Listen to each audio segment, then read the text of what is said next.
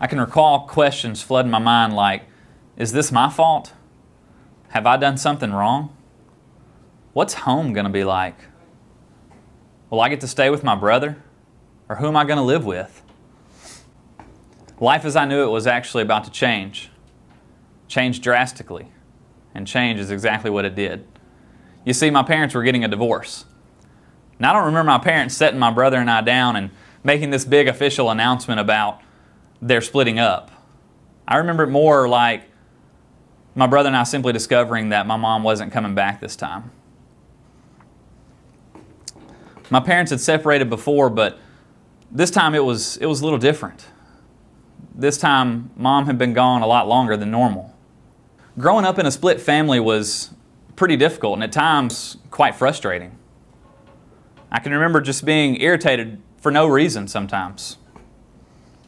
But looking back now, I can come to the overwhelming conclusion that God had a plan for my life all along. You see, God's love is so strong for us that He opens doors of opportunities, even during times of trials, suffering, and pain. These doors can actually lead us to a deeper relationship with God if we just step through them. This relationship that shows us what true love really is. See, instead of allowing divorce to set our standards for love, we allow God to set those standards. After all, 1 John 4:8 says that God is love. Everything about God is love. His very nature, His DNA is love. Who better to learn from than the one who originated the idea? There are so many people being affected in our society today by divorce. Many of these people are even Christians. Here are some stats that will further show you the problems that we're facing today. Around 50% of marriages in the United States end in divorce. And those numbers are quite the same amongst other developed nations. In America, there's one divorce every 13 seconds. That's 6,646 divorces a day. And 46,523 divorces a week. Wow. Talk about an eye-opener. Many people at this point began to ask themselves the question, where do I go from here? What's life hold for me now? Learning how to pick up the pieces of your life and put them back together again after such thing happens and then to repurpose that for God's glory, it's not easy to do. It's quite hard to do. But it's what we have to do. It's what we must do. Now the question becomes, instead of what should I do now? Where should I go from here? It becomes, where does God want me to go from here? What is God's plan for my life now? How can God turn something that's broken into something that's beautiful? How can God turn something that looks bad and turn it into something that's good and used for His glory? Let's look at God's Word for a little bit of direction. In the book of Genesis, we read about a young boy who had dreams of being great. The boy was loved dearly by his father, so much so that his brothers became extremely jealous and decided to come up with a plan to get rid of him. By now you probably know I'm talking about Joseph. Joseph's brothers developed this plan and had thoughts of killing him, but instead they threw him into a pit and sold him into slavery. This would lead Joseph to Egypt, where he would actually go through more ups and downs. With God by his side, Joseph would become a great and powerful man in Egypt. Many years went by, and Joseph actually came face to face again with his brothers who had betrayed him. In Genesis chapter 50, verse 20, Joseph is assuring his brothers that he has no hard feelings toward them. And he says this, "You planned something bad for me, but God produced something good from it." In the letter from the Apostle Paul to the church at Philippi, Paul is in a prison in Rome, actually chained to a guard. In Philippians 1, verses 12 through 14, Paul writes, "But I want you to know, brethren, that the things which happened to me actually turned out for the furtherance of the gospel, so that it has become evident to the whole palace guard and to all the rest that my chains are in Christ. And most of the brethren in the Lord, having become more confident by my chains, are much more bold to speak the word without fear." These two examples are amazing in that both God takes things that people meant for bad and were originally actually viewed by those involved as bad, and He turns them into something awesome. Something that seemed broken to most people became something extremely useful to God.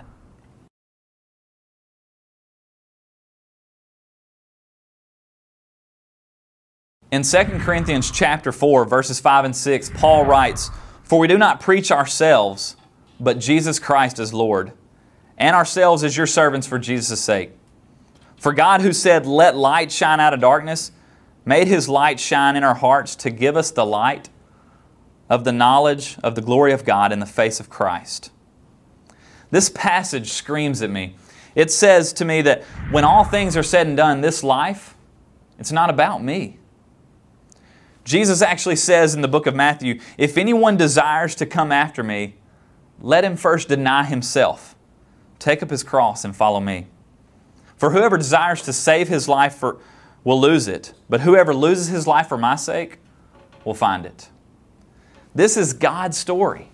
It's all about Him. I'm simply blessed to have a role in it. So earlier I told you that I believe that God had a plan for my life all along. You see, my parents went through an ugly custody battle that lasted 2 years. That's right, I said 2 years. During that time, my grandparents were awarded temporary custody. See, my grandparents were great people who taught me right from wrong and even tried to tell me about God, even though I didn't listen all the time. Both my mom and dad quickly remarried, which made things even more difficult. My dad eventually won permanent custody of me and my brother, but by the age of 12, I had moved in with my grandparents for good. When I was 18, I started going to church. And on March 2nd, 2002, I was baptized into Jesus Christ and gave Him my life. I became a youth minister because I was a teenager who was lost and I needed direction in my life. And I know that there are other teenagers just like that, just like I was. I'm so thankful that somebody loved Christ enough and loved me enough to share the good news with me. How could I not do the same? I believe with all my heart that if I had been raised in any other way than with my grandparents, that I wouldn't even be sitting before you today.